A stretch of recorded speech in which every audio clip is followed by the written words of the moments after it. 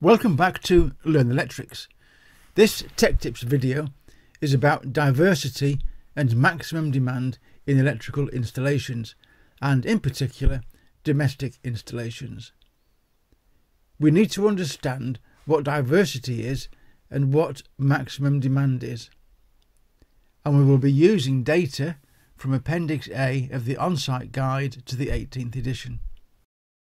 The wiring regulations state that for economic and reliable design of an installation, the maximum demand shall be determined, and, in determining the maximum demand, diversity may be taken into account. And diversity tells us that some circuits will not be fully loaded. If we add up all the circuit breakers in the consumer unit, it will easily come to 150 amps, 180 amps, or even more. And all this through a main fuse of only 100 amps. This can't be right. But applying diversity, we may find that the true load is only 80 or 90 amps. So let's begin. The on-site guide, or OSG, informs us that it is impossible to specify the appropriate diversity allowances for every type of installation, and that every installation should be individually and separately assessed by the installation designer. There is no cover-all formula for assessing maximum demand in all circumstances, and the examples in this video are just that, examples. Each real installation must be assessed independently, and it is not that difficult if you follow a routine. Consider what factors affect the maximum demand in an installation. What about seasonal demands? A dwelling will use different appliances and equipment in winter, when it was minus 10 degrees outside, to what they used, or didn't, in summer, when it was plus 30 degrees. The number of circuits is a big factor, and the type of building and the intended use. The people living in the dwelling have their own unique lifestyle, and they will use electricity in their own unique way. They will use different types of loads and run their lives to their own timetables. Consider also the main fuse and meter tails. What current are they actually rated to handle, and are we overloading them? This is where diversity is very helpful. In this video, we are looking at installations in domestic dwellings only. Commercial and industrial premises have different diversity allowances, which will be covered in a separate video. Any assessment of maximum load will make certain assumptions, such as the type of load, the times the loads are used, how many points of use are on the circuit, the equipment in the installation, and so on. Consider this. We have two identical houses next to each other. House number 1 is occupied by Emily, an elderly widow living alone. It is unlikely, therefore, that the shower and cooker will be used at the same time, for example. Lighting usage will probably be minimal, and often only one room will be occupied at a time. She has storage heaters installed, running on a nighttime tariff. When assessing maximum demand for Emily's house, we should consider that the shower and the cooker are unlikely to be used at the same time, as there is only one person in the house. The storage heaters will be on during the night when the cooker and shower are not being used. Emily is unlikely to have DIY hobbies that might involve heavy electrical equipment. Bert lives next door. Bert lives with his wife and 2 teenage sons, and Bert is a motor mechanic and weekend kit car racer.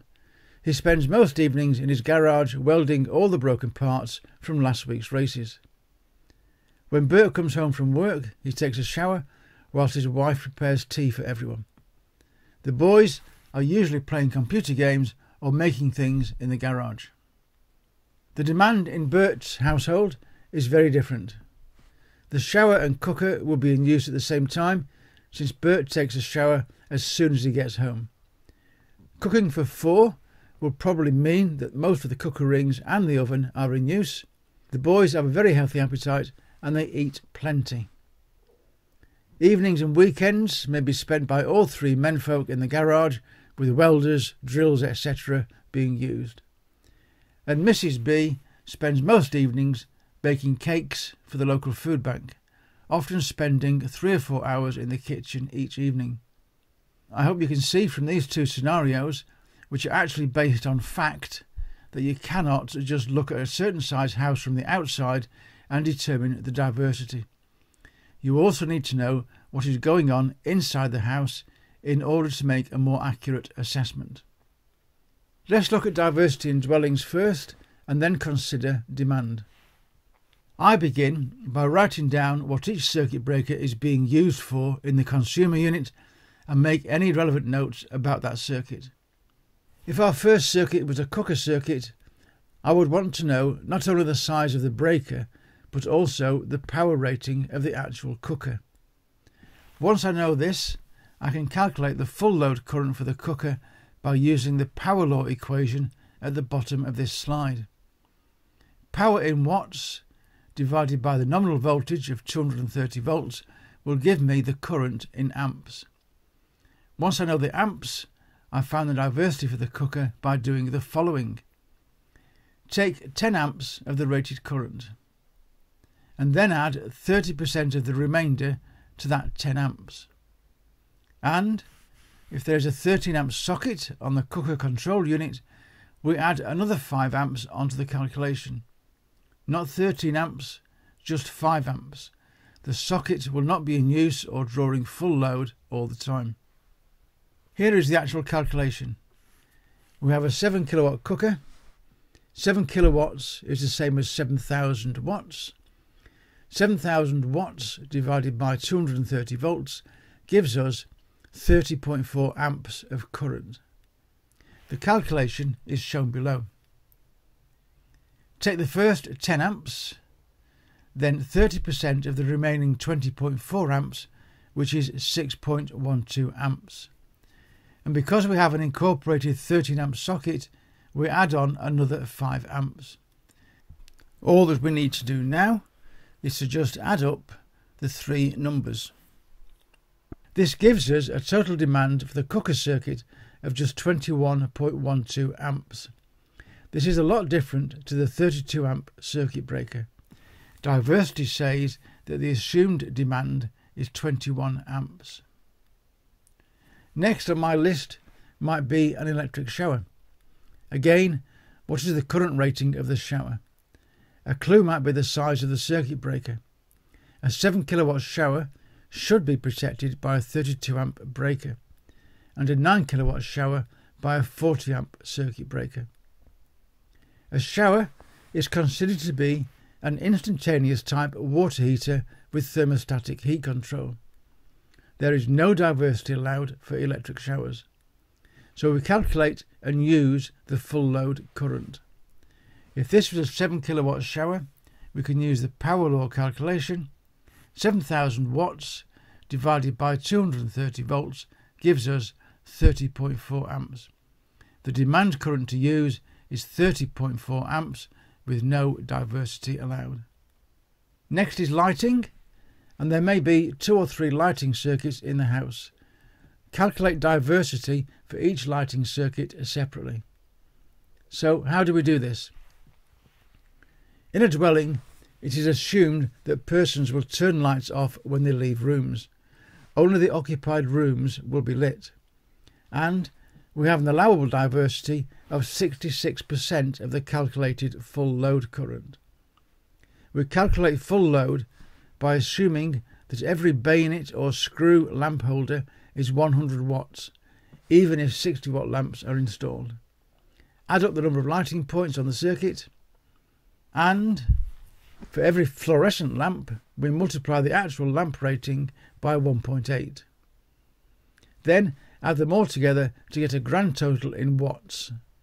Divide it by 230 volts to find the maximum amps, and then multiply this amps number by 0.66, 66%, to give you the demand with diversity applied. In our lighting example, we will have 5 bayonet type light fittings, so assume 100 watts each. that is 500 watts. And we have two fluorescent lamps at 50 watts each. Two 50s are 100, multiplied by 1.8 gives us 180 watts. The total then is 680 watts. Divide this by 230 volts and we have a full load current of 2.96 amps.